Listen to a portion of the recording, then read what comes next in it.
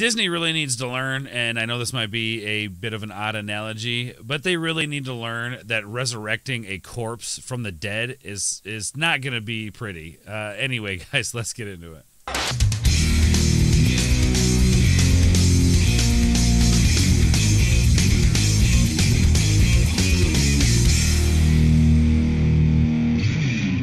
Yo, what is going on, everybody? Welcome to another episode here on Ord's World. I am Ords, and today we are taking a look at an article from comicbook.com. X-Men, the animated series revival officially announced for Disney Plus. Now, some of you are probably very excited about this, and I can understand why, because on the surface, this looks like it might be a good thing, something that we remember from our past. You know, we talk a lot about Saturday morning cartoons. This is one of the shows that we're currently doing a watch party for on our Saturday morning cartoons streams, which we got to find another way to do that. Anyway, that's besides the point. But before we get into the article, if you guys could do me a favor and hit that red subscribe button down below. We are on the way to 1,000 subscribers, and it would greatly help if you guys did. It's free to do, helps a lot.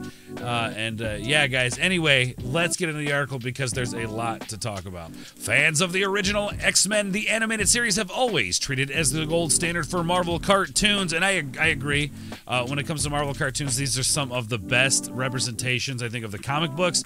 I don't really think these are probably like this and the Spider-Man series are probably the series that can really kind of hold a candle to the DC stuff, what they do normally with the DC animated stuff. Now, I know in recent years the animated stuff has kind of suffered a little bit on DC side of things, but I still think DC does a better job with their animateds. You know, just a personal opinion. Let me know in the comments down below what you prefer, the Marvel animated stuff or the DC animated stuff. As it introduced a generation of fans to Marvel's Merry Mutants, there have been rumblings of a reboot or a continuation over the years, especially after Disney regained the X-Men rights after acquiring Fox assets. So, of course, all eyes were on Disney Plus Day, which I think is like the anniversary of like Disney Plus or whatever, when, you know, just like Disney's Investor Day or whatever. Anyway, doesn't matter. To see what new Marvel announcements were coming down the pipeline. Yeah, because everybody was like, you know, fuck Eternals, because that shit sucks, and we gotta throw this out there and let them know something's coming to distract them from how bad the Eternals is. I kind of feel like this is why they dropped it when they did, because it's, you know, the article goes on to say it's coming out in 2023, and to me, that, you know, being in production already, it seems like it's a little far, personally. Like, when are we getting at the beginning of 2023? Are we getting at the end of 2023? And, you know, and I think they're gonna do at least the animation justice. I would say akin to like the Kevin Smith He-Man stuff. Now, I'm not saying that shit's good, because it's not, but the animation was good. I will give them that. The animation was like crisp and clean on that, and they're going to probably do something very similar like that, I think, with this, you know, just really clean it up, and it'll probably look fantastic. But we'll get into more details down the road. As the wrap revealed, the official title of the new animated series is X-Men 97, which is already in production at the streaming service. Didn't they already do this in a comic book? It was like X-Men 92 or some shit like that. I think it was. Yeah, I think I've got like a few of those issues, and I was just kind of like meh with it. But yeah, it's like they're kind of just playing off that. Maybe, I don't know. Could have been. They could have tried a little harder with the name. But anyway, the new X-Men animated series will pick up after the original ended, coincidentally, in September 1997. Makes sense, I guess. I don't know if they're gonna put in that heavy 90s nostalgia. I mean, it would be weird, I guess, if they started this down, you know, in the future, but called it 97. So my guess, it'll probably pick up right where it left off. The final episode featured Professor Charles Xavier gravely injured in an attack by the mutant hater Henry Peter Gyrich.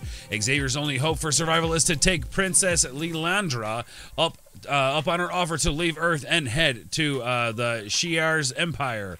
The X-Men are joined by their rival and Xavier's best friend Magneto to say goodbye to their leader during his final moments on the planet. All right, so that's obviously that's where they're going to pick up. I mean, I don't know. Here's the thing: are we going to focus on Charles Xavier on the planets, you know, or, you know, off of the planet or whatever, off of Earth? Is that where the story's going to focus? Are the X-Men going there, or is he having to return to Earth? My guess is probably having to return to Earth some way. But now here's where we kind of get into the thick of things here. This is where I would say, like, on the surface, this seems like a great idea. But let's remember, a lot of time has passed since the 90s, since 97, and a lot of these people have changed their mind about a lot of things, right? They've learned some things about the world they either like or don't like. So let's not get too excited, guys, just because we, wave some shiny shit in front of you. Let's not get all excited about it because, again, these people, they're different people from when they were back in 97. So the article goes on to talk about some of the original cast returning, including Cal Dodd, Lenore Zahn, George Buza. So a lot of the original cast is returning. We're going to have some new casts as well. But one person I want to take a look at in particular before we go over here to Twitter real quick is this guy, Jake here. Now, let's head over here. A good old Data Racer. If you guys do not follow Data Racer on Twitter, go check him out. All of it's right here. So it starts off here. This team is cooking up some dope shit. Grateful to be a part of it. See you in 2023. Swipe if you're nasty. I don't even know what that means, but okay, so that's where it starts off. And then here we have a whole bunch of, let me tell you how I feel about politics sort of stuff. Now, as a person, if I owned a business and I had an employee who was out there, on the front lines, basically, was kind of like his job was to direct, produce, be a huge part of it. Your name's attached to this. And what happens is these people begin to share their political opinions and views on social media. And, it kind of ruins it for a lot of people. Me as a person, I don't give a shit about your politics. Write a good story. That's what I care about, is a good story.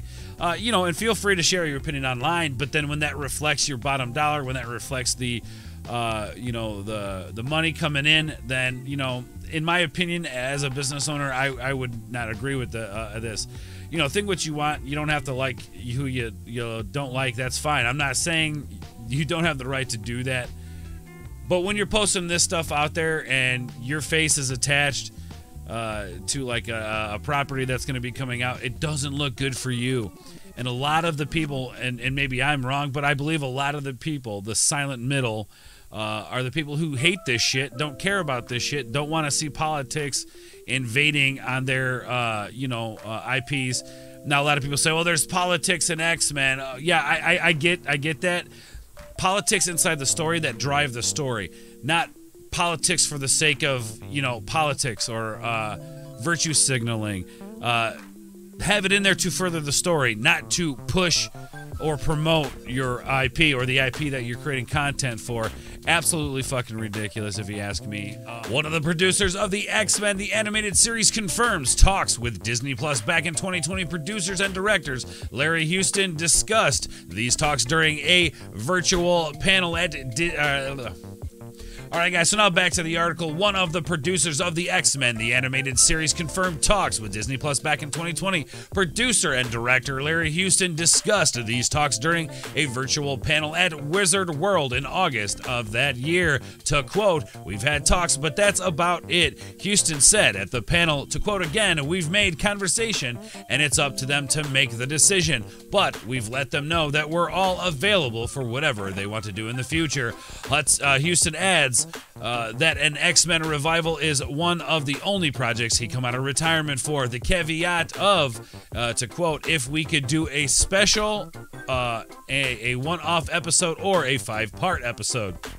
Again, to quote, "whatever they wanted to do, if we had all of the original team," he continued, "that's what I would come out of retirement for."